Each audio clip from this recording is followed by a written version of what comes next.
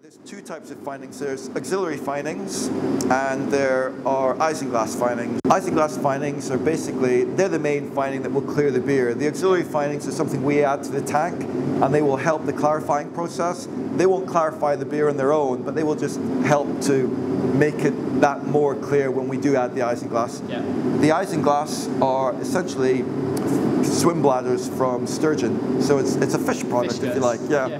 We usually don't like to advertise that fact. No. And basically... Presumably that's not left in the beer when you're drinking it. No, because what it does is that it drops the yeast out. So at the moment, so when we add the findings to the cask, the findings will cause the particles of yeast to come together and form larger flocculations, if you like. So that's to do with charges? That's to do with charges, yeah. The auxiliary is negatively charged, and I think the isinglass are positively charged, or it's the other way around. Oppositely charged. They're oppositely charged. Stick together. Yep. And that then pulls down the sediment.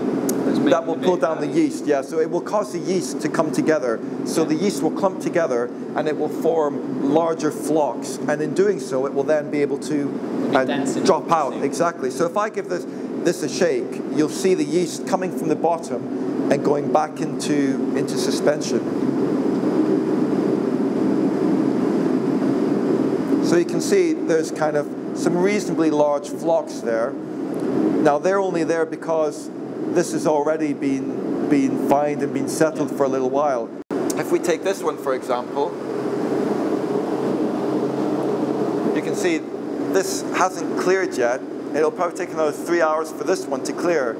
So the yeast is still kind of forming larger flocculations and then dropping down. So really, it's a process of the yeast coming together and getting larger, and you can see the larger bits are already starting to fall down towards, by process of gravity to the bottom of the findings bottle.